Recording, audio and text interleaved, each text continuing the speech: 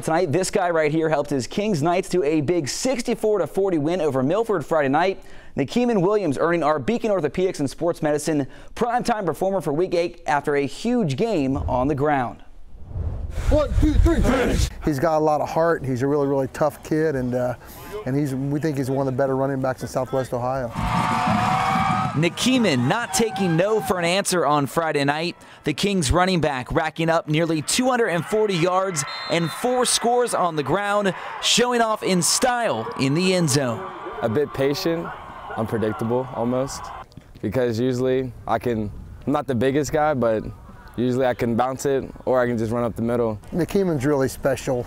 You know, every game we watch last year's tape, and to go back and see what he did a year ago, his growth, man, is exponential. I mean, it's amazing, as far as our team is too, but Nakeeman, his best football is way ahead of him. Hey, welcome to King Stadium. We're here to present the Beacon Orthopedic Sports Medicine Primetime Performer of week number 8, Nakeeman Williams. Yeah!